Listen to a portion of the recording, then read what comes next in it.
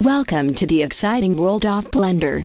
Everybody is talking about Blender's non-intuitive user interface. We have been curious, and so we spent some time to work with this software.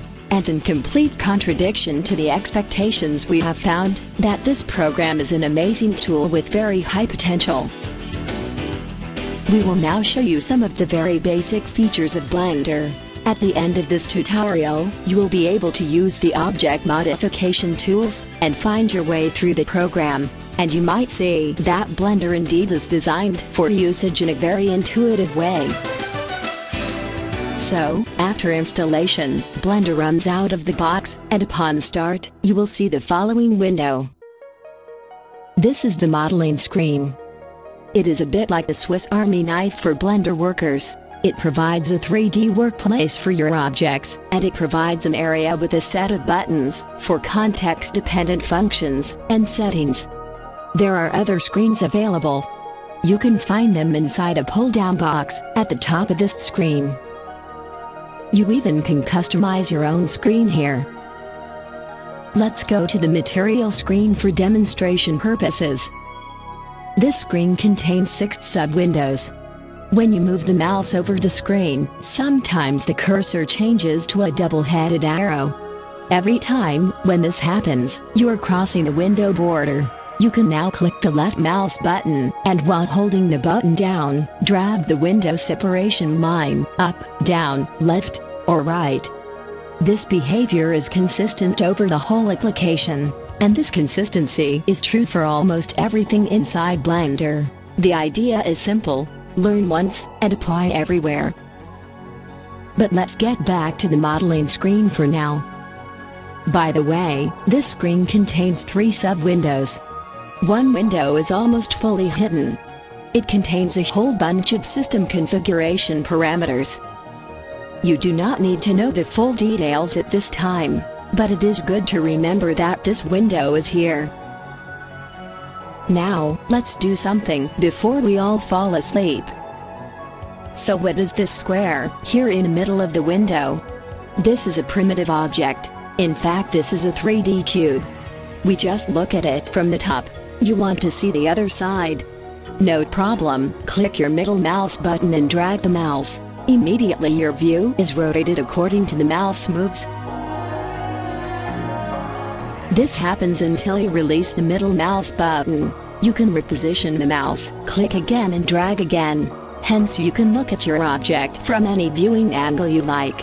When you want to go closer, just move your mouse wheel, or use the plus and minus signs on your number pad to zoom in and out. Let's remove this object now, and then create a new one. So, where do we find the object manipulation functions? Well, you get the most important functions by hitting the space bar inside the 3D screen.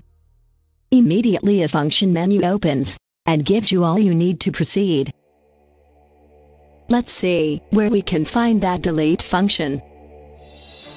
Okay, it is in the edit section. Look at the right side of the function menu. The expressions you see there are keyboard shortcuts. Here you see that you also can delete the object by pressing X. So let's use this keyboard shortcut now. But hold on, wouldn't the delete key be a much better and more intuitive choice for deleting an object? Well, indeed. You are right. Just press the delete key and then confirm that you definitely want to erase the object. That works too. Now get back to the function menu by pressing the space bar again. Enter the Add section. Then jump to the Mesh section. And there, choose a cube. This new object is not different from what we had before. But now, you know how to create new mesh objects with Blender, and that was worth the effort, wasn't it? Now let's go to Edit mode and modify the object a bit. You can select the modification mode from another pull-up box within the 3D screen. Or just hit the Tab key on your keyboard. By the way, almost every function in Blender can be called either from the keyboard or by selecting from menu options. Once you get used to it, keyboard shortcuts will make you working much faster. But the really amazing thing is that you can use the keyboard and the mouse in parallel. And it is even possible to use the Space Navigator from 3D Connections, which is a fabulous navigation hardware for 3D environments. So look at the object a bit closer now. You see small dots colored in yellow, straight lines also colored in yellow, and some surfaces in a dark pink color. The dots are called vertices, the lines are named edges, and the surfaces are called faces. This is the standard notation in 3D content creation, so remember again. Vertices are points in space, edges are lines in space, and faces are surfaces in space. By the way, in Blender meshes, we only work with square faces and triangle faces. All objects are made out of them. Square faces also are called quads. And triangle faces are named, well, they are just named triangles. Remember that our object is displayed with all edges and vertices colorized in yellow. This means, at the moment the object is fully selected, and so, your now preceding work will be applied to the entire object. But we only want to select one single point now, so we first have to deselect all vertices. Let us hit the space bar again, then probably we will click on Select. Yes, here we find Select and Deselect All. Aha, this sounds promising. Let us click here. Now the object is fully deselected, so how can we select only one single vertex? As always, there are many possible ways to achieve that. We choose a simple approach. Place the cursor near to the vertex which you want to select, then press the right mouse button. There you are! You got your vertex selected. Let us select an additional one. Okay, that works too, but now the first vertex gets deselected. Let us try it again, but let's also press the Shift key in parallel. Yes, that was a correct guess. Watch also how the edges get highlighted in yellow when two adjacent vertices are selected. Now select a whole quad. And as soon as all four vertices are selected, the quad turns from gray to dark pink. So far, this behavior meets our expectations. Now an entire side of the cube is selected. So, how can we shift, scale, and rotate the selected vertices relative to the object? We can look into our function menu again, and search for suitable tools. These tools will probably be located under the Transformation tab. But there is a much more intuitive way to go. We can use 3D manipulators. Currently the Translate manipulator is active. Just click on one of the arrows and move your vertices along the chosen axis. Click again to stop the translation mode. You also can click at the white circle at the center of the manipulator and move your vertices within the entire plane. What about rotation? Switch to the rotation manipulator and select your rotation axis. Now the vertices will rotate around the weighted vertex center. Move the mouse away from the object while scaling. You will then get more fine control on the rotation angle. Click on the white circle, and the rotation plane will be exactly the same as your current viewing plane. And scaling. Just select the scaling manipulator and go ahead, and as I said before, learn once, apply everywhere. That's nice. But the object runs a bit out of control now, don't you think? So what can we do? First, we can go and clean up this mess. Guess what? Yes, there is an undo function in our function menu. But, of course, there is also a keyboard shortcut here. Just use Ctrl-Z for this. That is familiar, isn't it? Okay, so let's hit Ctrl-Z until we are back at the original shape. By the way, of course, there is also a redo, which can be accessed with Ctrl-Y. A few moments ago, I mentioned that the transformation tools can also be found in the function menu, and again there are keyboard shortcuts available. In short, you can select grab, which is a synonym for shifting or moving the vertices, just by pressing G on the keyboard. Then you can scale. In this case, press S. And finally you can select rotate by pressing R. You see that working with the keyboard shortcuts can speed up your work significantly.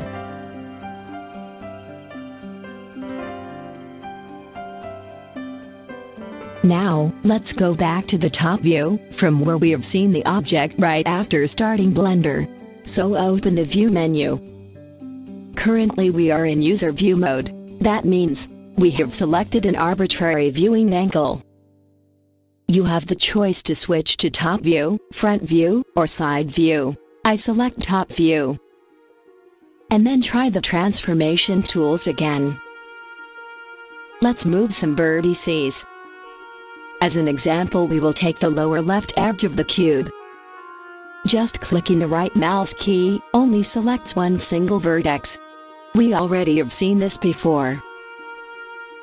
Well, after changing the viewing angle a bit, we can select the two vertices by holding the Shift key while clicking the right mouse button again. But there is a much better option here. We do have a border select mode in our function menu. As soon as you select this tool, you will see a crosshair cursor. Now move the crosshair to any beginning position. Then click the left mouse button, and while holding the button down, drag the mouse. A rubber band opens up and follows your mouse. As soon as you release the mouse button again, all vertices inside the rubber band get selected. Note that the previously selected vertices do not get deselected here. But the border select tool provides another option for you. It also can deselect vertices. So just press B again. Now press and hold down the Alt key, and in parallel click the left mouse button, then drag the rubber band around all vertices which you want to deselect. As soon as you release the mouse button, the vertices inside the rubber band all get deselected. Since select, deselect, and rubber band select are so commonly used, they are associated to very prominent keyboard shortcuts, namely A and B. Pressing A, while other vertices are selected, will deselect everything. Pressing A, while nothing else is selected, will select everything. And finally, pressing B opens the rubber band tool, or in the Blender notation, the border select tool. So I go back to top view, then I press A to deselect all vertices. I press B, then drag the rubber band around the lower left vertices, and indeed, they are selected. Now I want to move the vertices. Again press the space bar, and search the Move function. Remember, we find this tool under Transform, Grab. Or, as we got a little experience by now, we directly use the keyboard shortcut G and go ahead. Or, as we even got more experienced, just use the transform manipulator. Let's create a simple ramp now. Deselect all vertices by pressing A, then select the upper left vertices by pressing B, and use the border select tool. And finally use the transform manipulator to move the vertices around. And at the very end, scale up the lower part of the ramp a bit by deselecting all vertices again. Then select the lower left vertices using the border select tool. Then press S and scale the ramp. Finished. Now it is very important to know that all vertex moves and rotations only take place in the current viewing plane. So, if we look from the top, vertices will be moved in the XY plane. Look at the bottom left corner of the 3D screen. There you see exactly in which plane you are currently operating. If we look from the front, we are working in the XZ plane. And finally, when we are looking from the side, we work in the YZ plane. And consequently, when we are looking from an arbitrary view, the tools work again in exactly the corresponding plane.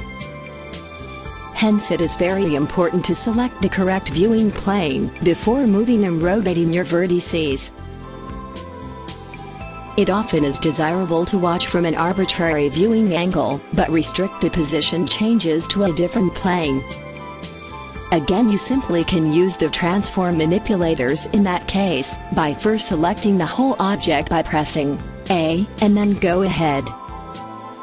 But you can also speed up your work significantly, by using keyboard shortcuts and the mouse in parallel. This can be achieved as follows. You can move the object along the x-axis by pressing G, followed by X. Or, move the object along the y-axis, by pressing G, followed by Y. And of course, the same can be done along the z-axis. And last but not least, these rules also apply to rotation and scaling. You think that's enough for now? Let me tell you a last goodie before we quit this tutorial. Try this. Click somewhere into the 3D screen. While holding the mouse button, drag the mouse along a straight line. Then release the mouse button again. Now the object follows the mouse on the viewing plane. This is just another way to move the object. Another left click will stop the transformation. Now left click, and then move the mouse along a circular path. Then release the mouse button. Now you're in rotation mode. And again, the next left click will stop the transformation. Left click again, and move the mouse forwards and backwards along a straight line. Then release the mouse button. Now you're in scaling mode. Left click to stop the transformation again. Until here, we have covered the most basic functions of Blender. Of course, there is so much more to say, but I think we should take a break now, and maybe watch the tutorial a second time, or simply start doing a lot of practicing in Blender. If you want to know more about the usage of Blender, we invite you to watch our subsequent tutorials. Have a nice day!